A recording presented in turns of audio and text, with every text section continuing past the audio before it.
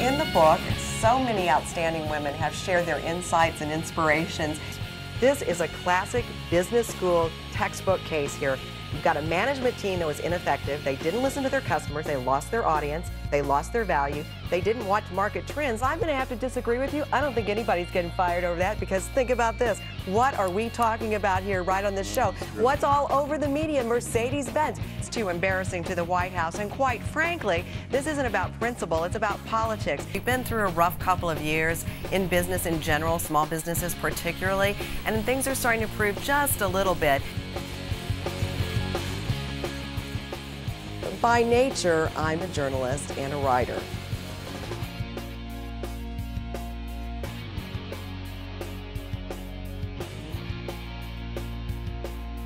Do you know social media is like the greatest game changer since sliced bread? I interviewed on a radio show that I do a guy out in North Carolina. He's a real estate agent. He has become the go-to real estate guy in the North Carolina area because of a blog talk radio show, a blog, and his social media efforts. I was in Washington, D.C., and I walked in and I was getting my coffee and I was going to speak at this event. This woman comes up to me and says, "Susan, it's so great to see you. How you doing? Gosh, it's nice to..."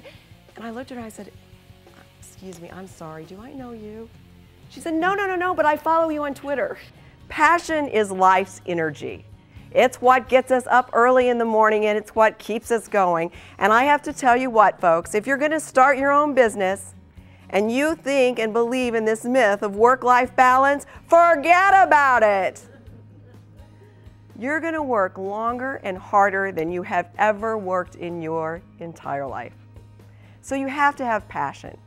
But passion doesn't make payroll. Where am I going to find the money? Think about the people you need to help you grow that business. And what kind of people am I going to have to surround myself with to get to where I want to go? Because when you're starting a business and it starts to grow and you start getting busy, all of a sudden you're overwhelmed and you're thinking, "Oh my gosh, I have to have some help." And what do? You reach out and you grab the first warm body that walks by and you pull them in the door and you say, "Come work for me." And usually that's a family or a friend. And you know what? Most of the time, that doesn't work out. And unfortunately, I've seen a lot of friendships die and a lot of uncomfortable Thanksgiving dinners.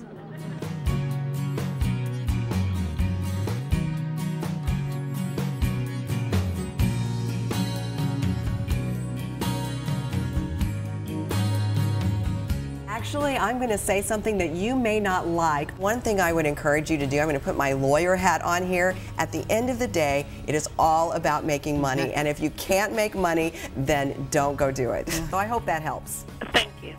Do I want a small piece of a big pie or a big piece of a smaller pie? If you'd like a chance, like Jeff, to pitch your product on our elevator, just send us an email.